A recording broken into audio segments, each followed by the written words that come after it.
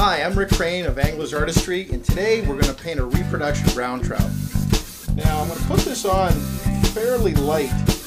I don't want to incorporate so much color on here that you carpet bomb the fish with some color. The reason why we don't have to put so much on here is that if you put too much on, and you have to steel wool what you put on there off. If there's too much on there, it cut right into your surface underneath.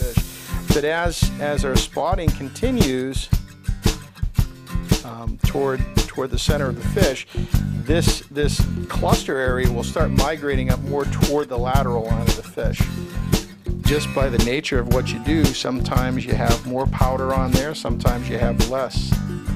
Sometimes the variation of color that sits around it gives you a different look than the halo that you have right next to it. Just make it your fish. Make it work for you.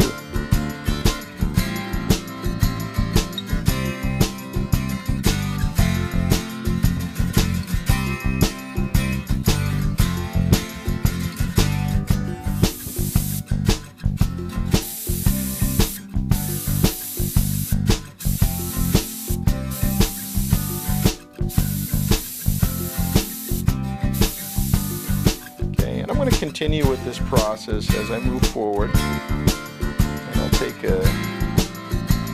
another halo spot pattern here and I'll come around it.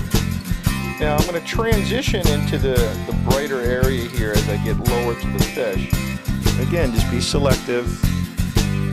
It doesn't have to go everywhere, and I'm just using a really small 5-aught scrubber brush here.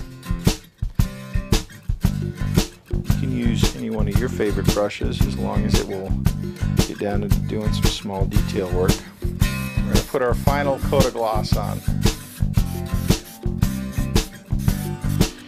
We're going to let this sit, and we're going to let it dry with the warm surface. It is purging the air out. We've done all the detail work that we can think about doing here, and I think that we end up with a pretty nice looking brown trout. On behalf of all of us here at Anglers Artistry, again, it's been my pleasure to have you here in our studios in Hinsdale, New Hampshire.